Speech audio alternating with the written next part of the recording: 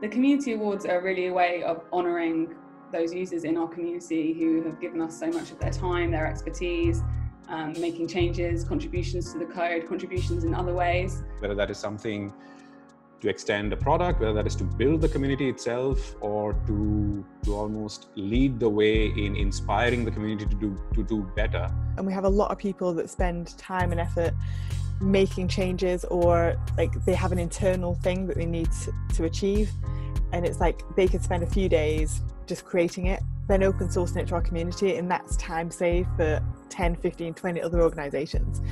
The community awards for us are a way of recognising the input that those community members have made. So it's just a way for us to recognise great contributions throughout the year. Essentially, we get to call out those people in the community that are just awesome.